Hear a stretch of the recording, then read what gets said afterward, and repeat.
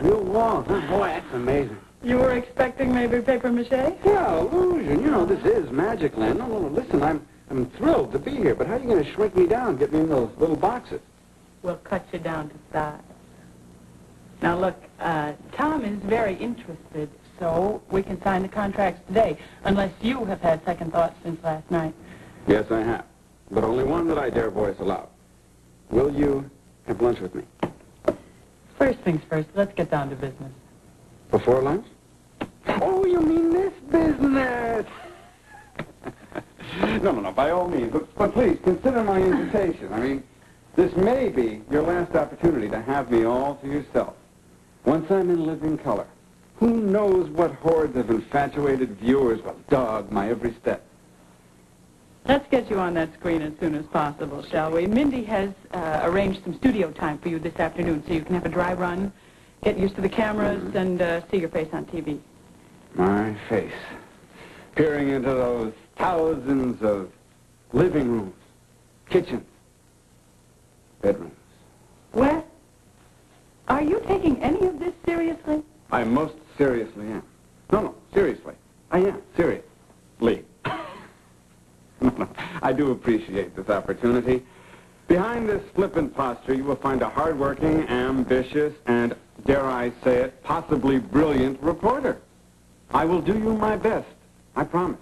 You will find me to be a very good newscaster. Very good is not good enough.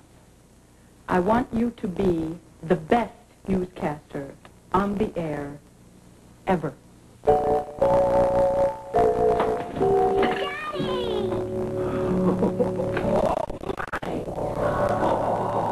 Hey, sweetheart, what do you got there? A present for you. Happy Father's Day. Oh, my. Well, that's a pencil holder. Huh? Oh, honey, thank you. Oh, goodness. I made it from a tomato paste can. Oh, that's where my favorite tomato paste can got you in. Well, I really need this. Oh, it's got such lovely paper on it, John. Yeah. Very clever. Look it. Brand new pencil. Ah, that's what I call practical and beautiful. Absolutely. Are you surprised?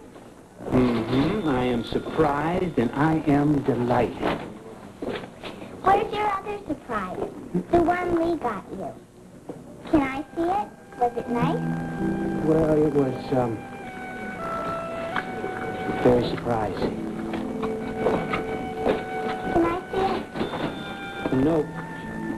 You see, Lee's surprise it was awfully big. And it was too big for me and it didn't fit.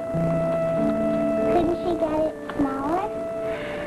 It only came in one size. Was Lee upset? Me too. Will she'll feel better when she comes because I made her a mouse pencil holder. Yeah. Well, honey, you may not see me for a long while.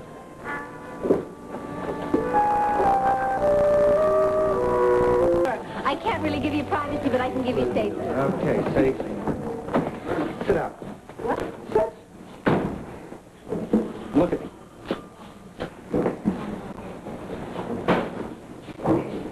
A little bleary, but not swollen. So, you spoke with our sister. About the dark glasses, yeah. You don't have to pretend with me. I'm your brother, Roger, remember? And I really want to know what's happening. You know what's happening, Roger? He can't think about anything except what she's done to him. Not that it's already done. Never mind that she's a liar and a fraud, but why has she done this to me? Look, I can't say that I blame him. Honey, if somebody had done me in so royally, I would want to know why, too. Would you quit the hospital? Would you stop your surgery? Would you spend nights running around the streets of New York City? Me? No, I'd think of some physically less taxing way to retaliate. Poison, perhaps. Well, I am going to spend my time on this election. That's what I'm going to do. Excuse me, huh? Oh, hi. Hi. Have you met my brother? No. Roger Coleridge. Doug Waterman, how you doing? I hate to cut into a family visit, but... No, I was just on my way. No, wait. What? Several well-known organizations request your presence tonight. The Westside Professional Women's League, the Association of Retired Office Workers, and the Urban Forensic Society. They are hosting a debate on nuclear waste control. Oh, that one's terrific. That's a hot one, really. I just read this fascinating article on it. Okay.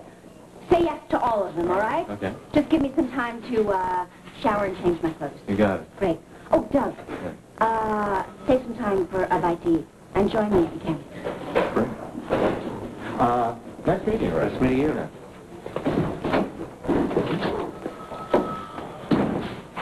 Who he? Who he? Officially, public relations. Publicity. Unofficially, my, sanity control. You know, I'd hate to see you go into overdrive. I know what my limitations are. And besides, I love this campaign.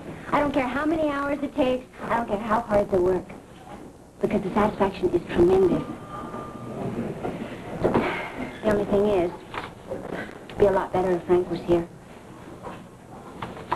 But I gotta let him do his thing. And I gotta do mine. Come on, I'll walk you out.